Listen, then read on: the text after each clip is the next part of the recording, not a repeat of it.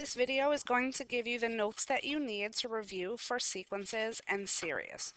So we're going to start with arithmetic sequences. Arithmetic sequences have an adding or subtracting pattern.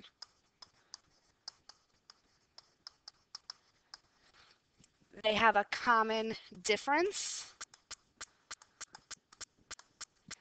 and they have a constant rate of change, which is modeled after a linear function.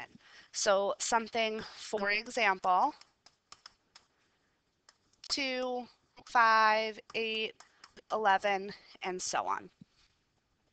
The formula for an explicit arithmetic sequence is given to you here, and this is on the reference sheet, so you do not need to memorize it. But you do need to know what each piece means. So a sub 1 is the first term, n is the term number, and d is that common difference that I mentioned before. If you don't know your common difference, you can find it by subtracting any two consecutive terms.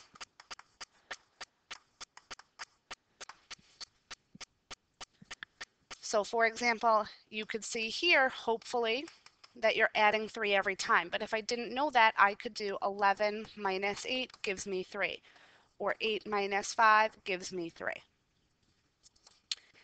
Our general recursive formula for an arithmetic sequence, remember with recursive, you always need two pieces. So my first term is going to equal some number, and then any term is always the previous term plus whatever your common difference is. And that's all about our arithmetic sequences. So for geometric sequences have a multiplying or dividing pattern.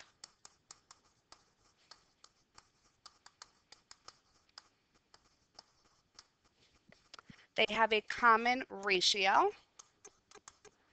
They have a percent rate of change, and they model exponential functions. So for example, something like 3, 6, 12, 24, and so on.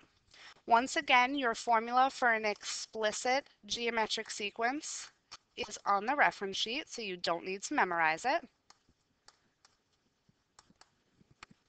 A1, still your first term, just like before. N, still the term number, just like before. The only difference here is R, and that's your common ratio.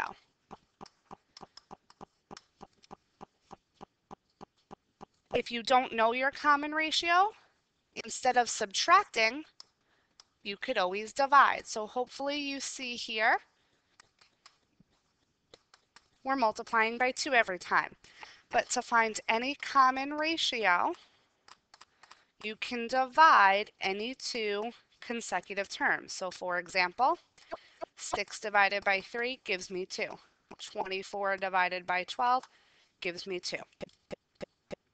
And our general rule for recursive, remember we always need two pieces, so A1 is a number, and then any term is the previous term times your common ratio, which more commonly is written with your common ratio as a coefficient in the front, like that. So that's your information for arithmetic and geometric sequences. Recursive sequences can be used for arithmetic, for geometric, or for neither. They could just be a pattern. So this type of sequence always uses the previous term in order to define the next term. You always have to have two pieces when you're writing a recursive formula. An initial term, so typically we use A1. Every once in a while you may see A sub 0 instead, but that's your starting term. And then you have to have a formula using the previous term, which is typically shown with A sub n minus 1. And there are two examples of that on the front of this packet because I showed you what it would look like for both an arithmetic and a geometric. And then lastly, we have a series. Remember that a series is the sum of a sequence. So if my sequence is 2, 4, 8, 16, and so on, the series is 2 plus 4 plus 8 plus 16, and so on. We're going to look for keywords in questions like this where you see total amount or sum. The formula that we use most often is the S sub n formula, which once again is on the reference sheet. So you don't need to memorize it. You just need to know what everything stands for. So a sub 1 doesn't change. It's still my first term. R, because we're talking about a geometric, that means it's multiplying. So R is my common ratio, or what you're multiplying by every single time. And N is your number of terms. Just in case the sigma notation does come up, this is how it's written. This funky looking E is the sigma. It's a letter in the Greek alphabet. This part here is just your geometric sequence formula. And then you would also need to identify your parameters of what value you're starting at. Typically we start at 1 and then we go to whatever value if we're finding the first 5 terms or the sum of the first 10 terms, something like that. So that is all of your information for arithmetic and geometric sequences, recursive sequences, and a geometric series.